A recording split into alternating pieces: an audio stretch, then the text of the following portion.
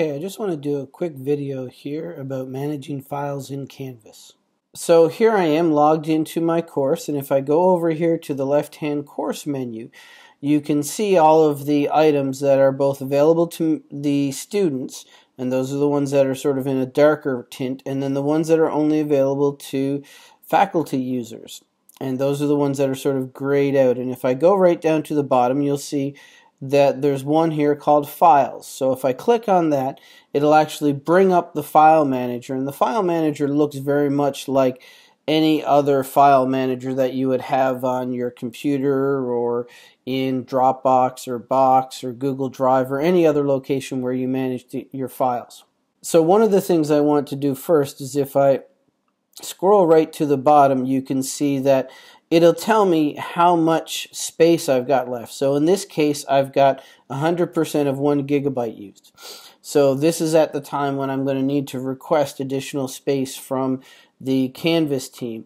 Each of the courses have a default size limit to them, and as you start approaching that size, it's probably a good idea to request increased space on the Canvas server prior to reaching the 100% range.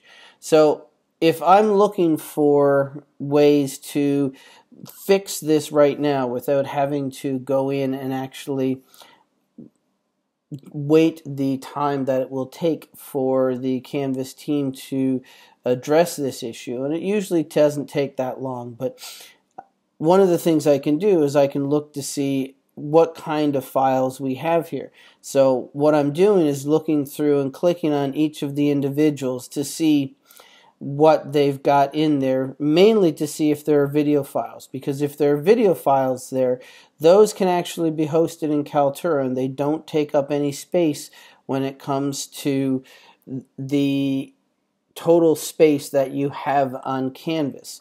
So that's always the first thing that you want to look for when you're managing files.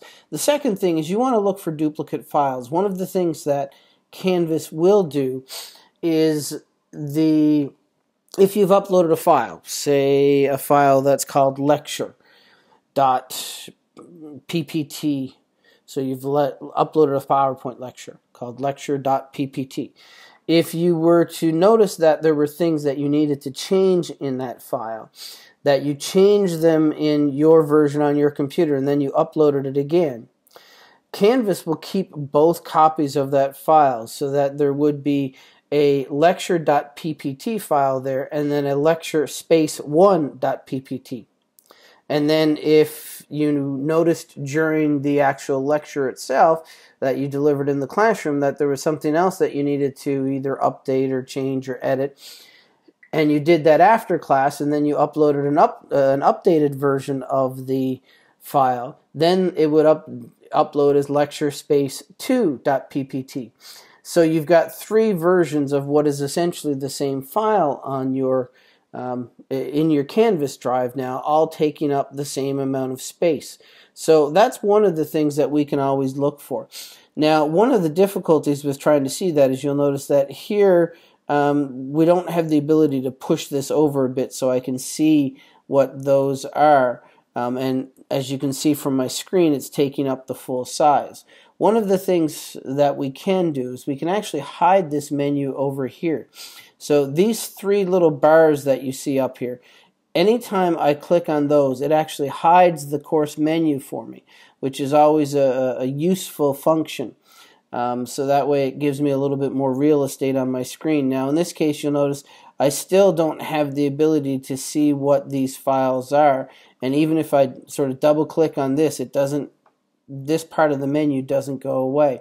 So the other thing that I can do is if I were to click on it, you'll notice that the file name will show up here on the top part of the screen. And one of the things that I always go looking for when I'm looking for duplicate files is files that were uploaded oftentimes on the same day that occupy the same amount of size. So when I see something like this, so you see 38.9 here duplicated, both of which were done on the 3rd of January, that usually indicates to me that this could be the same file that's been uploaded twice. So I can check that by first clicking on the one that's on top, and I can see that the full name is 2019-1-17-IS.GI mod lecture-gi-imaging-kaufman-1.ppt.ppt. Now, if I just sort of, click on escape so I get rid of that, or if I clicked on somewhere else on the screen, it would do the same thing. Now I can click on this one and you'll see it's roughly the same name except for it doesn't have the 1 at the end. So this is an example of where we've got the same file here that's been uploaded twice. So it's taking up both, so those 40 megabits are basically there that are duplicated. Now, if I was the instructor, I would know which of these ones that I've added into the lecture. And by the looks of the date, I'm going to guess the lecture was on January 17th, so I could go back to that page and see which of these two files were the ones that I actually linked in, because many people will delete the older file, the one that didn't have the 1 in it, because the one that had the 1 at the end of it is the most recent one that's been uploaded. But that's not necessarily the one that you linked into the page. So you want to go back to the page where you found this and see which of these two were in there. So if we were to do that, let me go back and get my menu item again. Let's go back to the home page and let's find, it'll probably be here, 117. And let's go to 117. I'm going to guess that it's the gastronomical or gastrointestinal one. And I can see that the file that was linked in was the original one. So the updated file wasn't the one that was, no, actually that's not the right file anyway. So that's not the particular week that it is. So let me see if it's this file. So it's not that file there. So as you can see, this is a good reason why you wouldn't want to go in and start deleting someone else's files, because again, I'm looking through and I don't know where that file has been linked to in the content, so I can't double check to see which one is the correct version or which one is the version that's linked. So I wouldn't delete either of those files, but I would let the faculty member know that they've got 2 copies of it there so that they can delete it.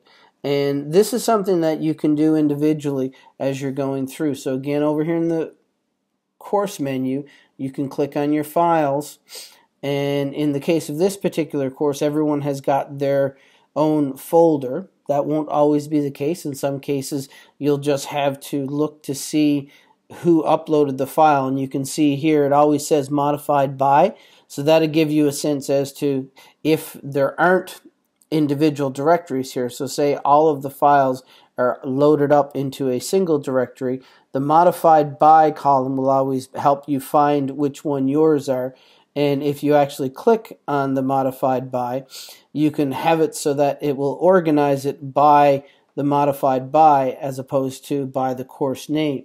In this case, because everyone has uploaded their own files, even if I hit the modify by, it doesn't change anything because it's only one person per folder that's uploading any of these items.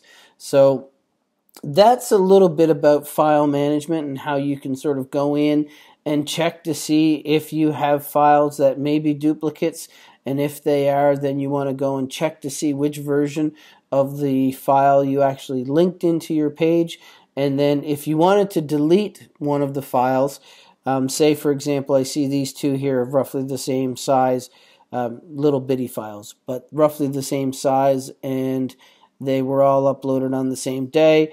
So if one of these were a duplicate, or one or more of them were a duplicate, I could go in and figure out which one I had linked into the page, and maybe it was this second one here that I linked into the page. So for the other ones, I could click on these 3 dots over here on the right hand side, and one of the options for me is to delete that file.